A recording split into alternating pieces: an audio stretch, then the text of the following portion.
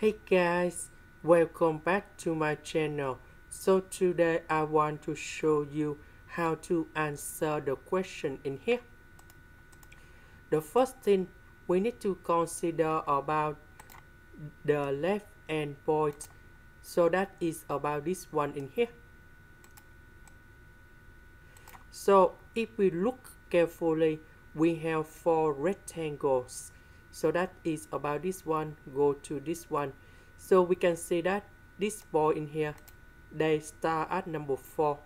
So at number 4, we put number 4 go in here. The next one, that is about 4.5, because this one between number 4 and number 5, this one you got 4.5. And now the next one, that is number 5. And the last one, that is about 5.5. And we know that the distance of the width in here, that is about 0.5. So we calculate this one, and we have 7, 2, 5, 9, 3. And we put this number go in here. And if we look on the right, we can see that if we see a little bit rectangle, they go outside the function in here.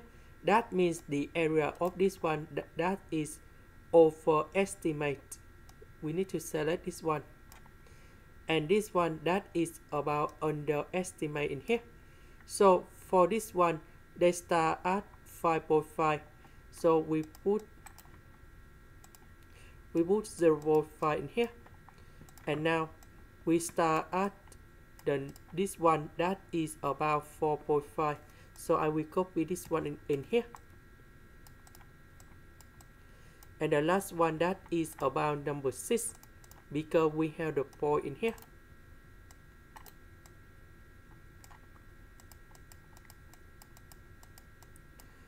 So we calculate this one, and we have 6.55, 1, 0, 1, 0, 1, 0, and so on. They just repeat 1, 0 in here, and this one go in here. This is the end. Thank you for watching.